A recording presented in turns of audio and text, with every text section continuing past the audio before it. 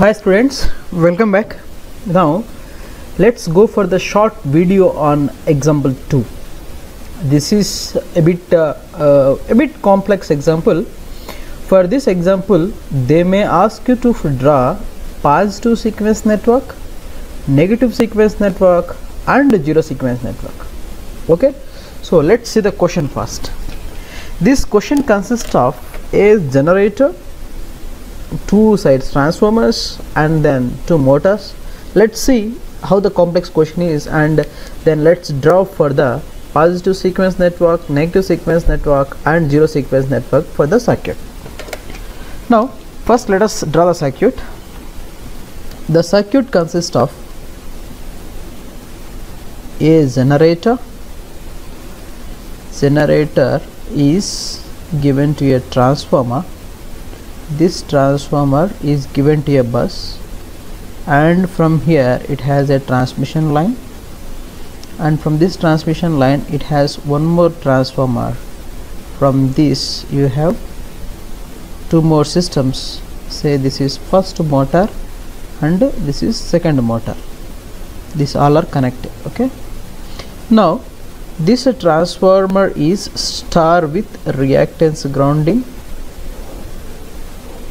and the letter denoted here is a D, and this transformer is delta and star grounding. It has some internal reactance, and this is represented with the letter E, and it has some internal reactance, the line, and this has is star grounding with a delta, and this is star and with star neutral. Now for this circuit, let's draw the positive sequence network first, and then we will go for the negative sequence network, and then we will go for the zero sequence network. So the positive sequence network of this circuit can be drawn as simple as that. The first step is draw your reference. From this reference, begin with your generating system, the generator plus, that is easy, and it is having some reactance. After this denoted letter as D. After this it has a transformer also having some reactance, so then it is denoted letter E.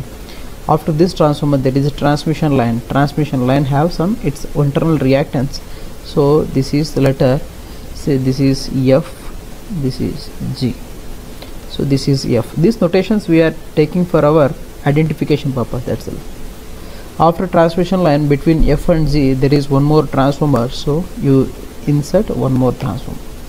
After this, if you see, there are two motors.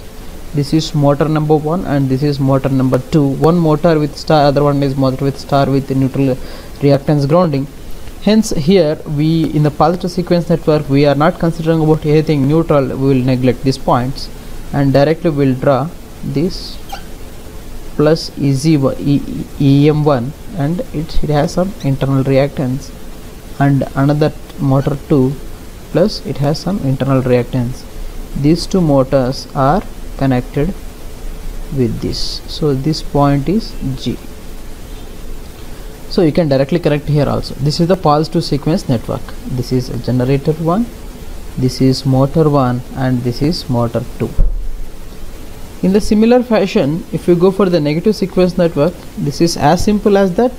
So just remove these 3 points, then it will become the negative sequence network. Draw the same network, and this is will become D, this is E, this is F, this is G, and it has two motors, so these two are like, I'll reckon right, these two are connected like this. So as simple as that.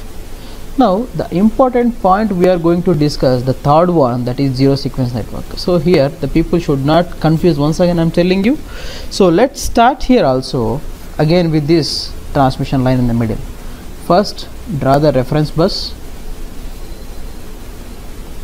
With this reference bus, connect the star neutral, these two are connected to the transmission line. Hence as simple as that, this transformer reactance is connected to reference bus. Neutral in the sense it is grounded in the sense the reference, it is connected to reference. This is connected to the transmission line, and this also connected to this one. After which here the generator is delta connected. Delta means it's opening, but one end of the generator is connected to ground. So 3Zn, Z0, and this is left open because this is delta connected. Similar fashion here, one is left open, other one is ground connected. So let's draw the second one.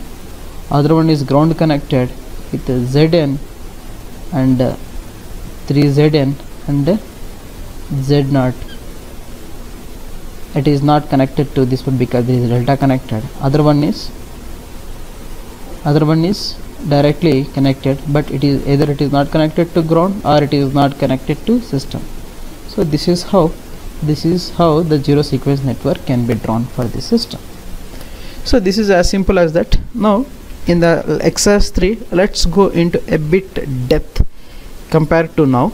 So let's see how it works.